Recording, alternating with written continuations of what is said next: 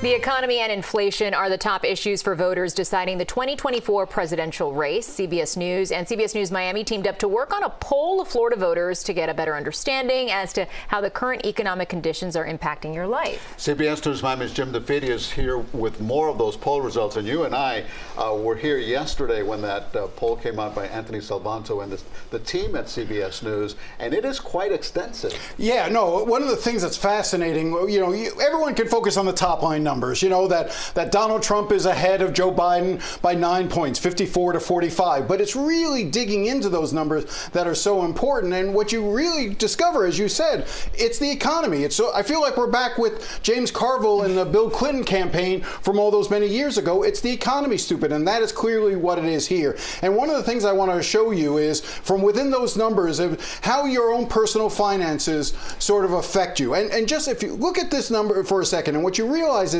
48% of Floridians either feel that their own personal finances are fairly bad or very bad, compared to 49% who feel that it's very good or fairly good. So when you've got almost half the electorate essentially saying that their own personal financial situation is going poorly, they look for a change, and they usually blame Washington. Right. And we want to know, obviously, what the voters think about these numbers and how that's going to translate to how they vote in the booth come November. So voters were asked about how each presidential candidate in November might impact their finances. What was interesting about the numbers? Let's go right to the numbers with Joe Biden. I mean, this is, all you need to know here is, look at that. If Joe Biden is elected in 2024, his policies will make you feel financially worse off 52%. That is a devastating number. In other words, that is telling you that in Florida voters, they think that a second Joe Biden term will make them even worse off financially than they already feel they are.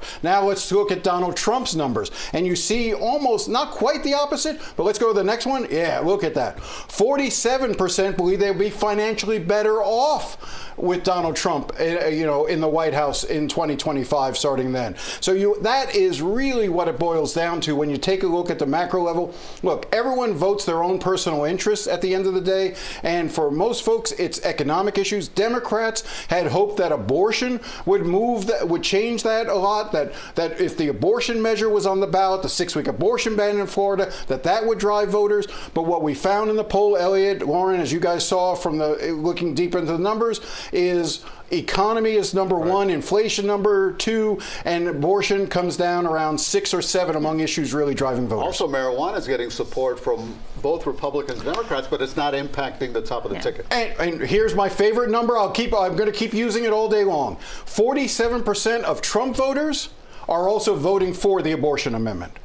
So they can pick and choose. They're going a la carte. They want the economy for Donald Trump, but they'll still vote for the abortion measure. And they'll vote for the marijuana, too. All right. Thank you, Jim. Jim, thanks so much.